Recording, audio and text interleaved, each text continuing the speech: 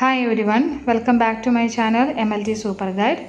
In this video I am going to discuss most important multiple choice questions in hematology. It is very useful for Haad, DHA, MOH, PROMETRIC, PSC and various competitive exams for medical laboratory technologist and lab technician. If you are a new viewer of my channel, please go through my previous videos. If you like this video, please subscribe and share. Let's move on to the video. First question. The osmotic fragility test result in a patient with thalassemia major would most likely be normal, decreased, increased, decreased after incubation at 37 degrees Celsius.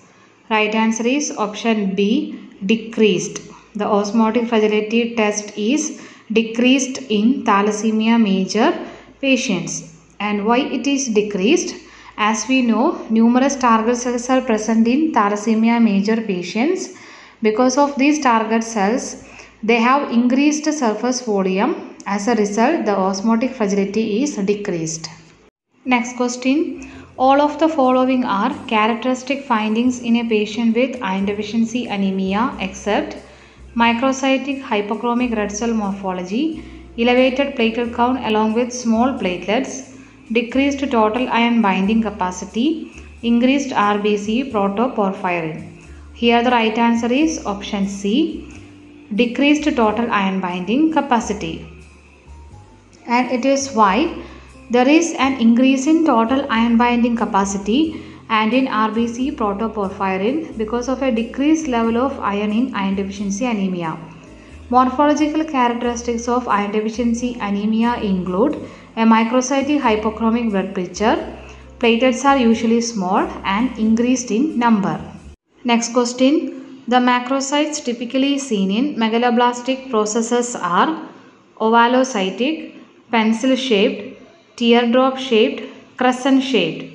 Here the right answer is option A, ovalocytic. The macrocytes typically seen in megaloblastic anemia is ovalocytic.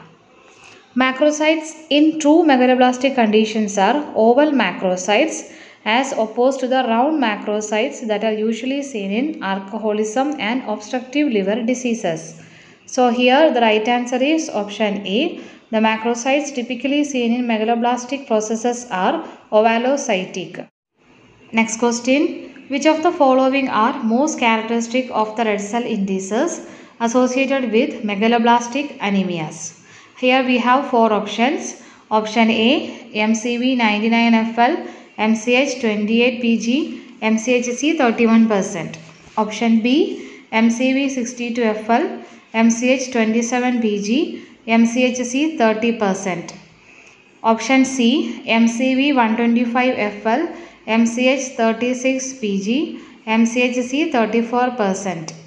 And option D, MCV 78FL, MCH 23PG, MCHC 30%. Here the right answer is option C, in which MCV is 125FL, MCH 36PG, MCHC 34%. Here the red cell indices in a patient with megaloblastic anemia are macrocytic and normochromic in nature. The macrocytosis is prominent with an MCV ranging from 100 to 130 FL. So here we have option C, in which MCV is 125 FL. So right answer is option C. Next question. Which of the following may be seen in the peripheral blood smear of a patient with obstructive liver disease? Schistocytes, macrocytes, microcytes, Howell-Jolly bodies. Right answer is option B, macrocytes. And why the red cells are macrocytic in nature in obstructive liver disease? This is because patient with obstructive liver disease may have red blood cells that have an increased tendency towards the deposition of lipid on the surface of the red cell. As a result, the red cells are larger or more macrocytic in nature than normal red cells. This is the reason why red blood cells are macrocytic in nature in obstructive liver disease. There is an increased deposition of lipid on the surface of red blood cells. Next question. Which of the following is an unusual complication that may occur in infectious mononucleosis? Option A, splenic infections, dactylitis, hemolytic anemia, giant platelets. Here the right answer is option C, hemolytic anemia. And why the answer is hemolytic anemia? Occasionally patients with infectious mononucleosis develop a potent cold agglutinin with anti-I specifically. This cold autoantibody can cause strong hemolysis and a hemolytic anemia.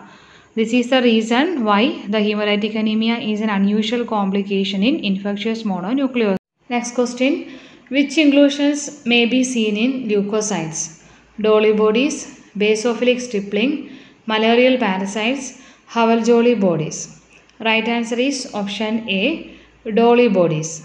Dolly bodies are RNA-rich areas within polymorphonuclear neutrophils that are oval and light blue in color. Although often associated with infectious states, they are seen in a wide range of conditions and toxic reactions including hemolytic and pernicious anemias, chronic granulocytic leukemia, and therapy with anti-neoplastic drugs. The other inclusions are associated with erythrocytes. So here the right answer is option A. Inclusions which seen in leukocyte is Dolly bodies, and other options are usually seen in RBCs. Next question. A myeloid erythroid ratio of 10:1 is most often seen in option A, thalassemia, option B, leukemia, option C, polycythemia vera, option D, none. Here the right answer is option B, leukemia. Next question. Which of the following cells is considered pathognomonic for Hodgkin disease? Niemann-Pick cells, reactive lymphocytes, flame cells, Reed-Sternberg cells. Right answer is option D, Reed-Sternberg cells. And what is Reed-Sternberg cells? The morphological common denominator in Hodgkin lymphoma is the Reed-Sternberg cell. It is a large binucleated cell with a dense nucleus surrounded by clear space. These characteristics give the Reed-Sternberg cells an owl's eye appearance. And the option Niemann-Pick cells, these are histocytes containing phagocytized sphingolipids and that stain pale blue. And flame cells, these are plasma cells with distinct red cytoplasm. They are sometimes seen in the bone marrow of patients with multiple myeloma. So here the right answer is option D. Pathognomonic cells for Hodgkin disease is Reed-Sternberg cells. 10th question. In myelofibrosis, the characteristic abnormal red blood cell morphology is that of target cells, schistocytes, teardrop cells, ovalocytes. Right answer is option C, teardrop cells. The marked amount of fibrosis, both medullary and extramedullary, accounts for the irreversible red cell morphological change to a teardrop shape. The red cells are tiered as they attempt to pass through the fibrotic tissue. That's why teardrop cells. In myelofibrosis, the characteristic abnormal red cell morphology is because of teardrop cells. Next question. Multiple myeloma is most difficult to distinguish from chronic lymphocytic leukemia, acute myelogenous leukemia, benign monoclonal gammopathy, benign adenoma. Right answer is option C, benign monoclonal gammopathy. Here the right answer is option C. And why it is C? Benign monoclonal gammopathies have peripheral blood findings similar to those in myeloma. However, a lower concentration of monoclonal protein is usually seen, and there are no osteolytic lesions, and the plasma cells comprise less than 10% of the nucleated cells in the bone marrow.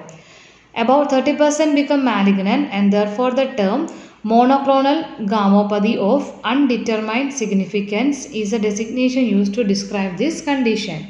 Next question. Which ratio of anticoagulant to blood is correct for coagulation procedures? 1:4, 1:5, 1:9, 1:10. Right answer is option C, 1:9. The optimum ratio of anticoagulant to blood is 1 part of anticoagulant to 9 parts of blood. The anticoagulant supplied in this amount is sufficient to bind all available calcium, thereby preventing clotting. So for coagulation studies, the ratio is 1:9. Next question. What reagents are used in the prothrombin time test? Thromboplastin and sodium chloride, thromboplastin and potassium chloride, thromboplastin and calcium, actin and calcium chloride. Here the right answer is option C, thromboplastin and calcium. Next question. Which test would be abnormal in a patient with Stewart power factor or factor 10 deficiency? Option A, PT. Option B, APTT. C, PT and APTT. D, thrombin time. Here the right answer is option C, PT and APTT. Stewart power factor or factor 10 is involved in the common pathway of the coagulation cascade. Therefore, its deficiency prolongs both PT and APTT. Next question. The anticoagulant of choice for most routine coagulation studies is sodium oxalate, sodium citrate, heparin, EDTA. Right answer is option B, sodium citrate. The anticoagulant of choice for most coagulation procedures is sodium citrate because the factor 5 and 8 are more labile in sodium oxalate and in heparin which neutralizes thrombin, EDTA which inhibit thrombin action on fibrinogen. So these anticoagulants are not used for routine coagulation studies, and the anticoagulant of choice for most routine coagulation studies is sodium citrate.